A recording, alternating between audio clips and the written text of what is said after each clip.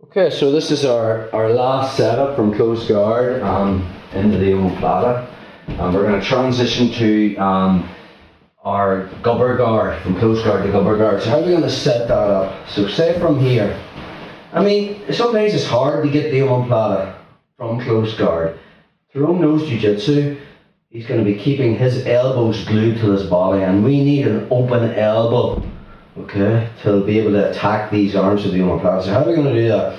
So say he's there, I can break his posture just by finding the back of his elbows here, putting him on my knees and bringing him down. Left hand controls the upper body, and then I open up the lapel and pass it from my right hand to my left hand, and my right hand makes a baseball bat grip.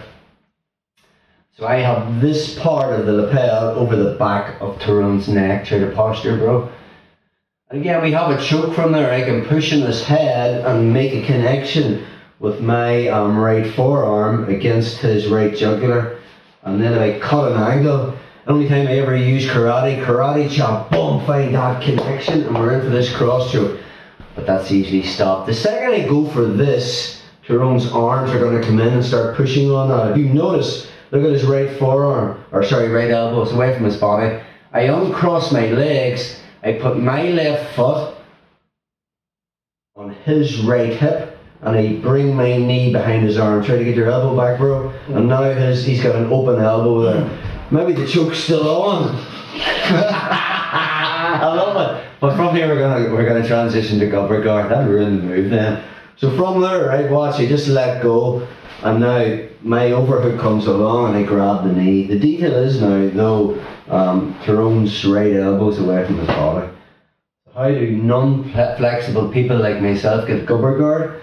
Okay, so from here, my left hand just comes under the back of my leg like in a Williams guard move.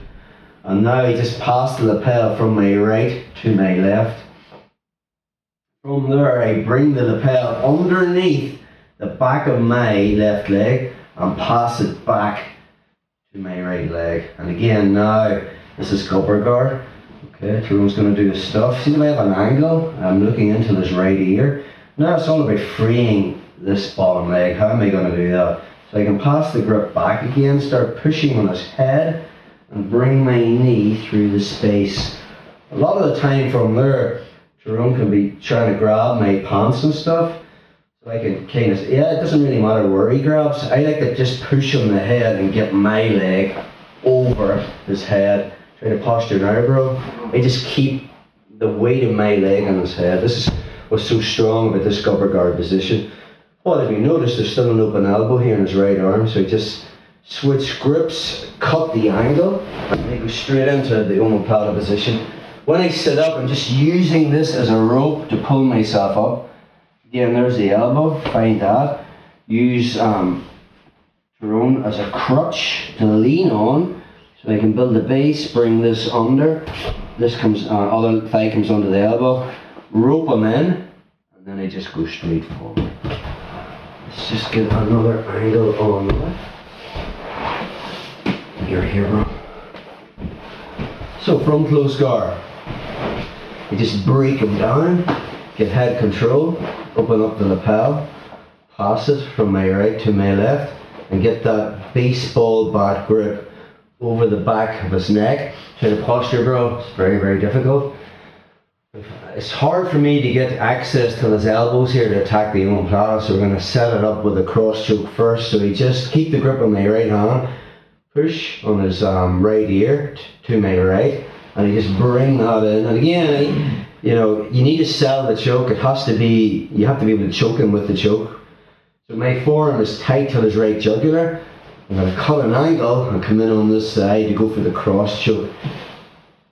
His response will be to push with his arms. You can even use two arms, doesn't really matter, to try and pull these arms off, yes. But now his right elbow's away from his body, so I open my guard, I bring my left knee up, and I put my foot on his hip and bring my knee in tight to keep his elbow away from his body.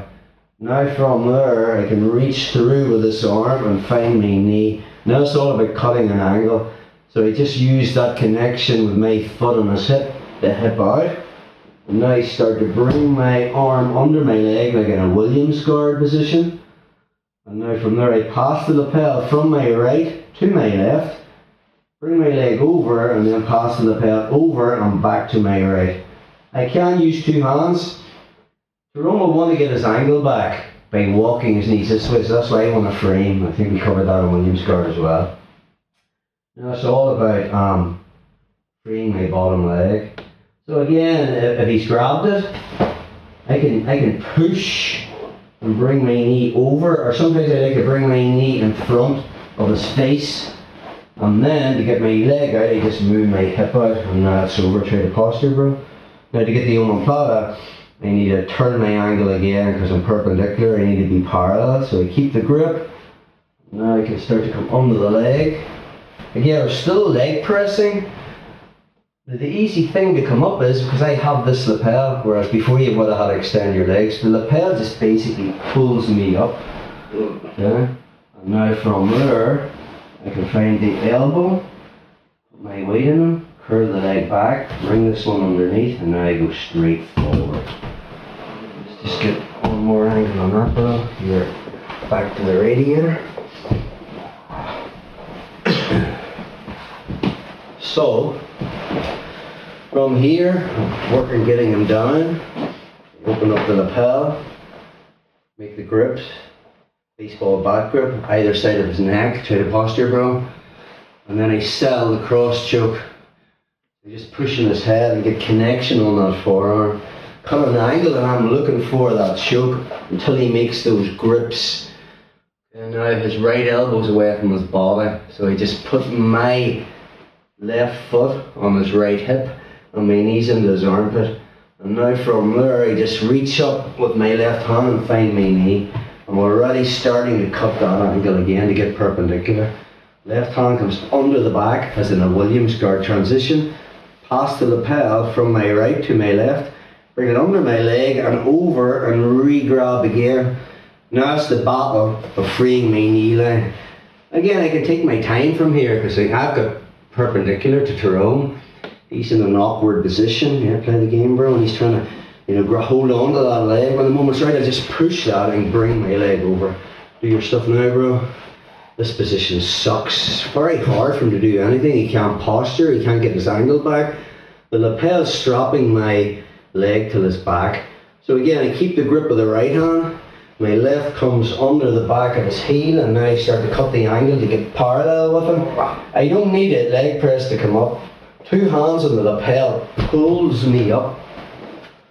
And now from here, I find the elbow, use Tyrone as a crutch, curl this back to put tension in the arm. Second knee comes under, keep the grip on this, and then I just reach forward.